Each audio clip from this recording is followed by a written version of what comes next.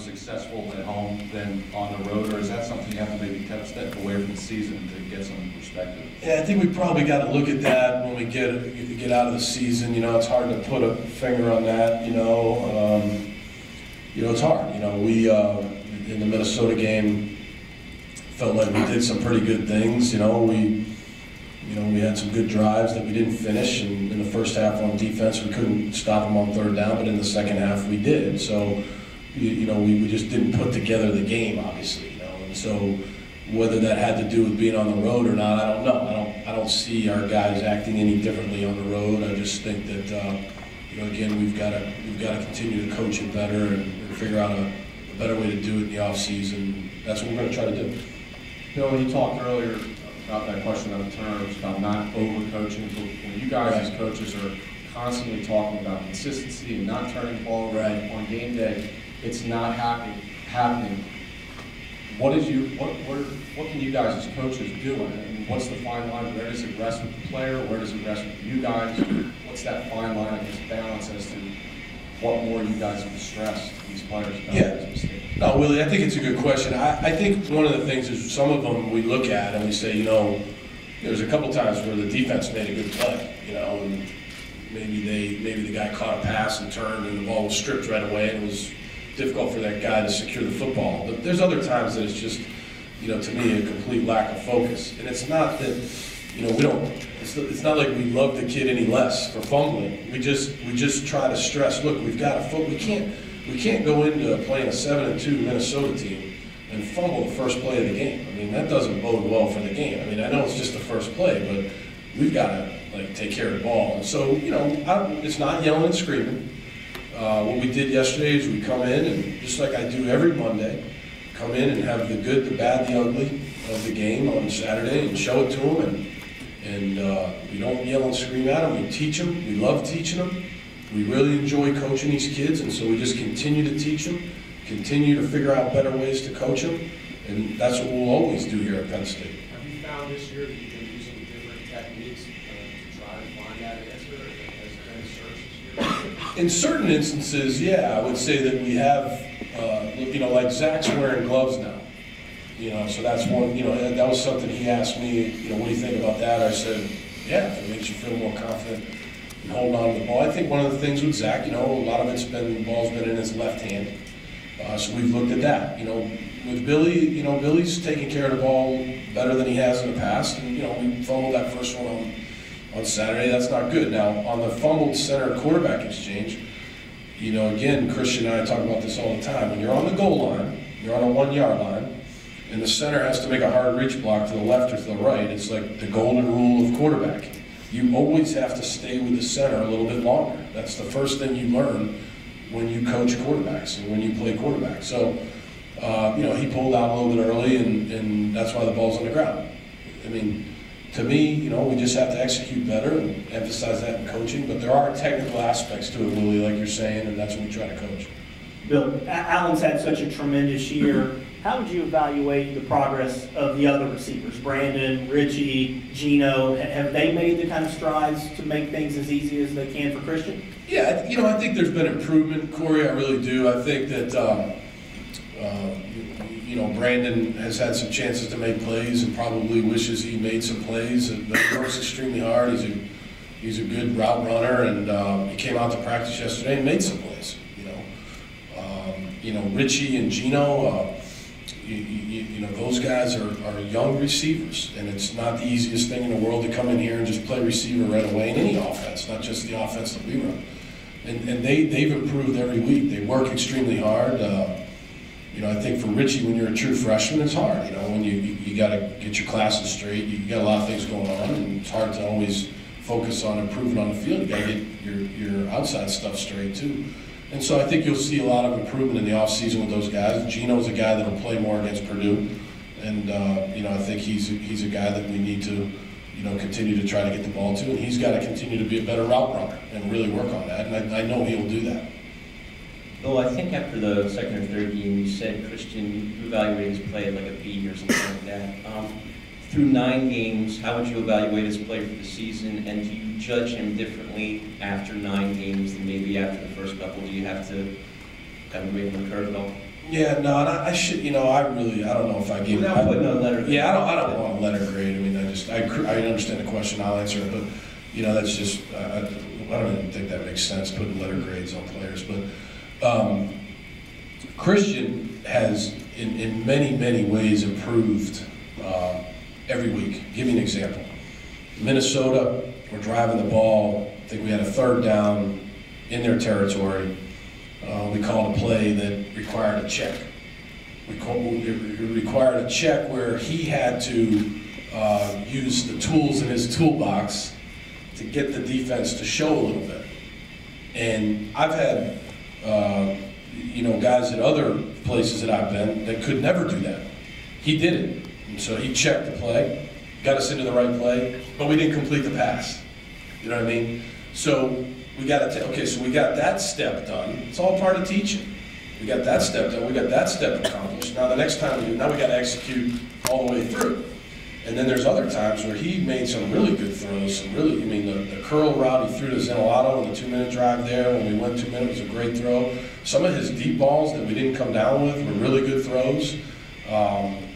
Other throws where we run some of our little bunch stuff, he's got to understand there's a little bit of touch on that pass sometimes. So that's all part of being a young quarterback. And to me, I look at that and I say, you know what, he got better at that last night. He's going to be better at that against Purdue, and maybe even better against Nebraska, and then better against Wisconsin. I just believe that. And I really believe in this kid. And I got a lot of belief in this kid.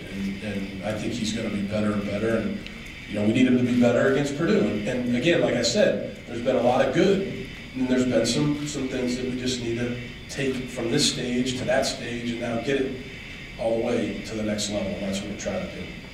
Hey, Bill, where's Zach Zwinek's confidence at after last week? Well, it's pretty good. He rushed for 150 yards. I thought he ran the ball really hard. I thought he really ran the ball well against Minnesota. Give him credit. He really did. There was some good blocking. So I think he's confident. He and I talk every day, and I think he feels pretty good about where he's at. Yep. Now we'll continue to rotate him and Belton in there. And Akil Lynch came back to practice yesterday, so we'll see how he's doing too. Bill, Allen Robinson this season has drawn a bunch of pass interference penalties. Just curious, I guess it's a two-part question. How does that kind of impact his overall ability to affect the defense as they kind of try to plan for him? And do you coach up a young quarterback like Christian to kind of let him know, hey, well, that's a scenario that can happen as well, but we can get that flag? No doubt about it. It's a great question. When Allen gets doubled, that really helped us in the running game against Minnesota because they had a high safety over the top of them to one side, and so now we're able to have one less guy to deal with in the running game to that side, so it helps there. And then you always have to coach the quarterback on, hey, look, if they take Allen away, here's your other options. And then when those guys are throwing the ball, they got to make plays on it if it's a good throw. And so that's part of the process of teaching and getting the offense to improve, and that's what we're trying to do. But yeah, when Allen gets doubled, it definitely it's not it hurts Allen because he's getting doubled, but it can help the rest of the offense. Bill, Purdue's been struggling. Going back to October 5th, they've scored 3 touchdowns since October 5th. How do you make sure that the team has the same focus going into this week as, if they're playing a team with a winning record? Right, we don't have any problem focusing on Purdue. We respect Purdue. Coach Hazel, I think, is an excellent football coach. Just his first year there, he's putting in his offense, defense, special teams. He's working hard in recruiting, and got a lot of respect for Darryl. And so our guys are very focused on this game. I don't think with our guys, it's never a matter of focusing on who the opponent is. It has nothing to do with records or anything else. It's about playing the best football we can play and trying to get better from the mistakes that we made last week. Hey Bill, I know earlier in the year, I think maybe before the season started, you had mentioned how at some of the earlier practices you managed the roster, especially veteran guys, you might give them maybe a lesser load or some days off because of the less depth. Now that we're just a couple weeks left, do you see those type of guys having the energy level you want, and has that been a successful strategy, and how have you seen it if they are in fact a little more energetic? Yeah, I see the the way that we've practiced, I think, has been good. I think, again, that's another off-season study to give you a better, more specific answer on that, but I do see a lot of juice still with DeQuan Jones or John Urschel. You know, I see these guys that have played a ton of snaps for us, and there's other guys. I still see a lot of energy, and you know, we'll as it goes into November here, we're going to shorten practice a little bit and do some things at a faster pace, and not have them out there till 6:30 at night. Maybe have them out there till 6. Get them back, get them something to eat, and get them studying again. So. You know, that's something that we're going to continue to look at and strategize about. Coach, right here on your left. You have 4 State College High grads on your roster, the most of any high school on your roster. That might make sense given the proximity, but you just talk about the relationship Penn State football has with State High. Yeah, we have a really good relationship with State High. We recruit there every time we can. Have a period in recruiting where we can go by and visit schools. We make sure that State High is on our on our list of visits. I've been to the school personally, I think twice. So we have a great relationship with them, and we always want to make sure that State College High knows that there will be spots on our team for State College High football players, no doubt about it. Bill, with Ben Klein, I believe you said a week or 2 ago that you would also require off-season shoulder surgery again. Does he also need surgery? Yeah, so he'll have the pec surgery, I think, this coming week, and then he'll have the shoulder surgery down the road. Okay, well, he still has 2 seasons left with you guys. Right. I know he's obviously got to overcome a lot, but, what do you expect out of him? And can you just kind of talk about, the type of career he has left, what do you think he's capable of?